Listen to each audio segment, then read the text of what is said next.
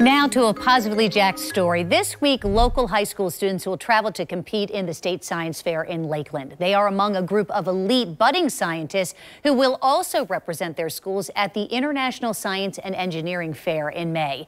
So this morning, we begin a series of reports introducing you to these standout students. Once you put this wristband on you, it's going to measure the heart rate and galvanic skin response measurements. This is local 9th grader Sarah Park demonstrating a device she created that measures emotion by listening to music. Doesn't hurt. No.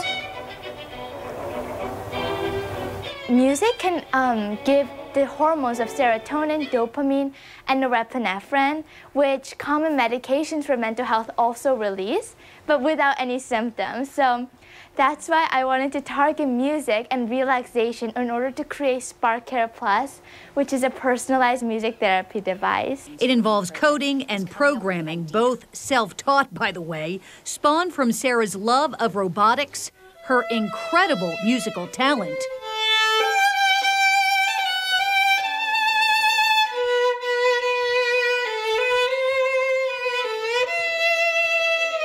and a desire to help people like her grandmother.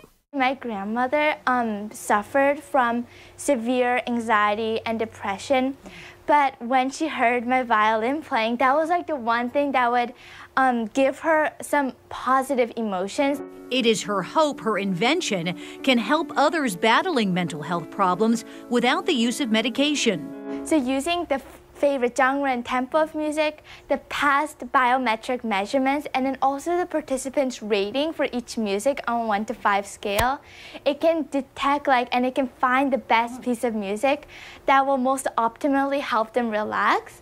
Her project has been wowing science and engineering experts for the last year, winning the regional science fair in her category just a few months ago. The Bowles School student is now headed to state and the international competitions.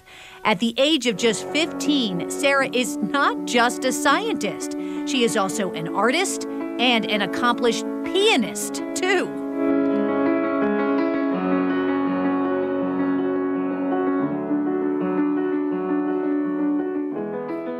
As if that is not impressive enough, after our interview, Sarah Park took part in the Jacksonville Symphony Orchestra Young Artist Competition. This is video of her competing. She looks beautiful. She won also.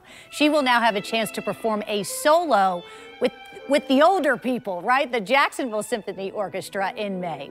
Sarah is one of 6 local students who will be competing in the International Science and Engineering Fair. So be sure to join us tomorrow at this time at 8:40 when we introduce you to another one of these local student scientists. They really are just amazing what they're doing at such a young age. We'll be right back.